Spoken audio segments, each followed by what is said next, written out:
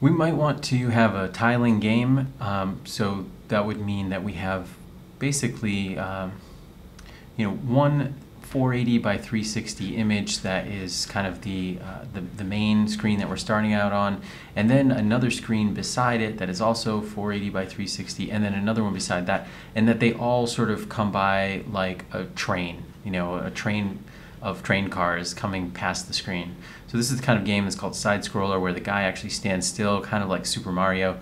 He stands still, and that train of 480 by 360 images butted right up against each other come traveling past as we supposedly run.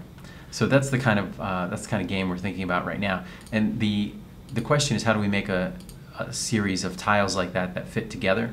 I'm going to show you with Photoshop how you could do that. If I take a big image, if I look here, it actually says this is 2048 by 1792, way bigger than our Scratch stage. So here it is, shrunken down 25%. And what I'd like to do is just arbitrarily, I'm going to take like a 480 by 360 chunk here, and one right next to it, and one right next to that. So let's see what that looks like. And the way I'll do it is with guides. There's several ways to do this, but I'm going to start out by showing you this. I'll make a guide, a vertical guide, and position it at 480 pixels. So that's the width of one Scratch stage. Do that again. This time 960. That would be 480 plus 480, right? And then I'll do one more at, I have this written down somewhere. What's 480 times 3?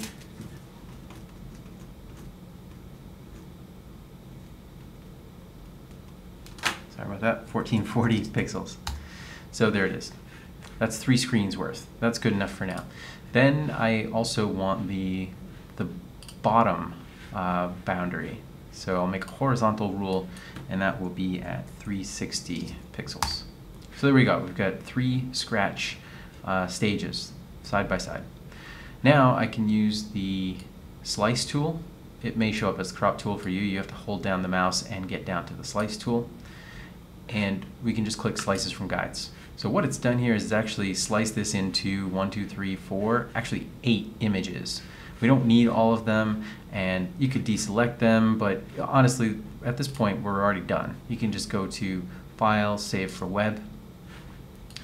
And the most important things here are what format you're going to save it as, and I'd say PNG works well for us.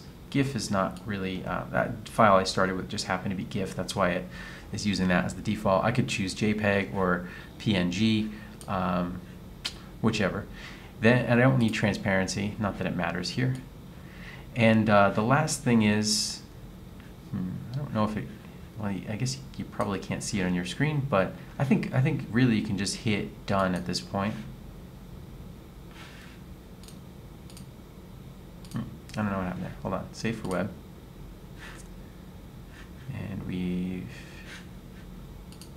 chosen the slices and okay. So down at the bottom, sorry, I'm having a hard time seeing too. So down at the bottom, I've got a save. That's what I wanted. Save, not done. So here it's asking where I want to save it, and I'll just make a new folder called my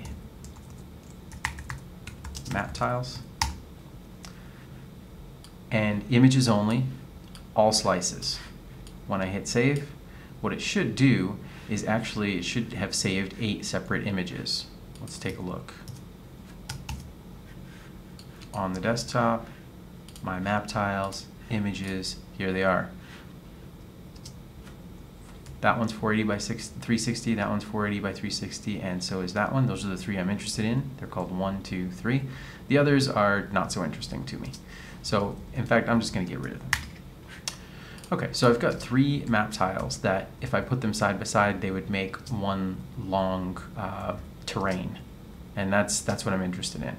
Of course, if you're trying to make a game that was like a top view, sort of like Zelda, where your character is here and kind of travels around in all directions, then you could do the same thing with slices, except make slices in a true grid, where you have a matte tile here, and then another one that's above it, another one that's to the side of it, another one that's diagonal, and then you could move in all directions and the background would scroll around seamlessly. So that's how you'd create these images with Photoshop, and I'll show you in another video how to put them together in Scratch.